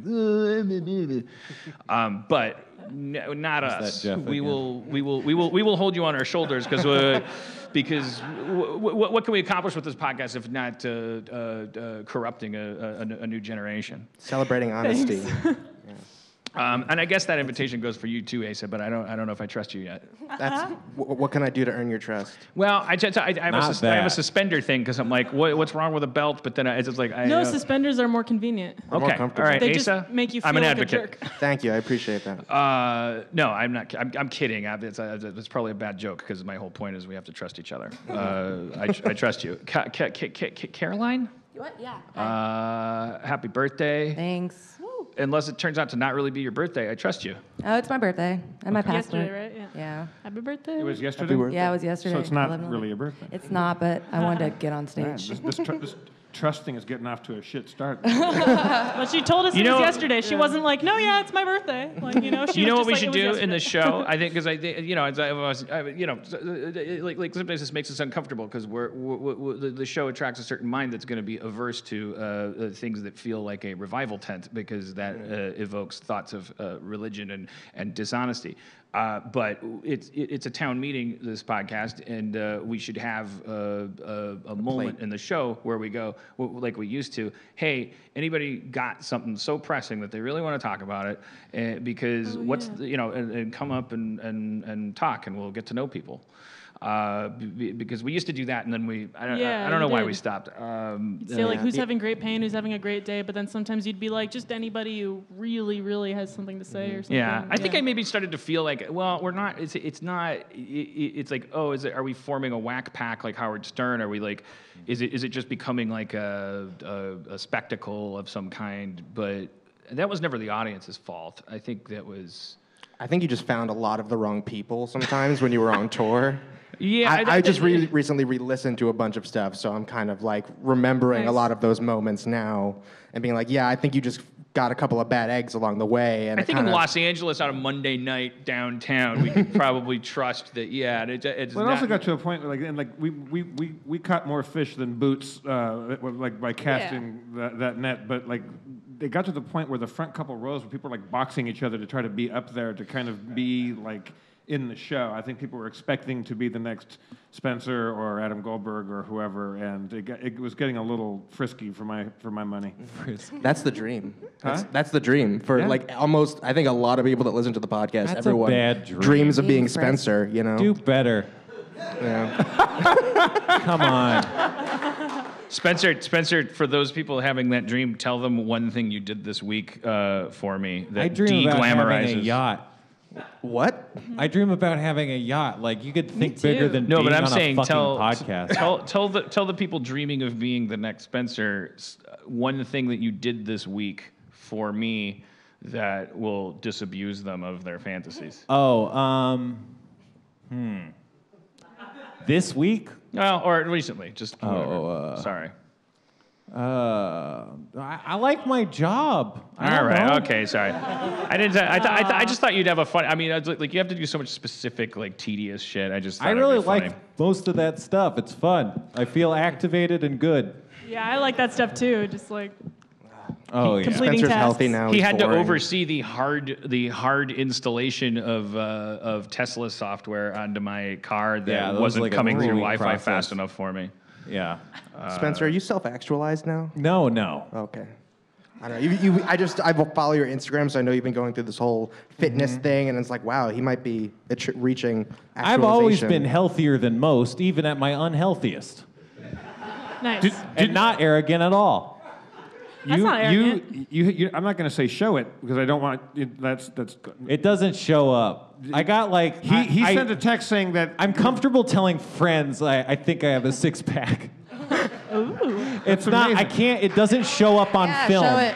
It doesn't show up on film, and it doesn't show up except under the right lighting. And when those I'm a things designer. I are can no help with longer this. true, and it actually shows up, then I will show it, and it'll be soon because the progress I've been making is encouraging. cliffhanger. Thank you, gang. Thanks, guys. Thanks, Caroline. Thank you, Asa. Thank you, Nova. Cheers. Also, as always, Zach, Chris, Dirk, Nolan, everybody here helping I us didn't out. have a show. Spencer, your game master, everybody. Come to HarmonQuest, harmonquest.com. I'm the comptroller, Jeff Davis. One more time for your mayor, Mr. Dan Harmon. Thank you all. Drive fast, take chances, and if that doesn't work, tie him up with a rope and put him in a bush.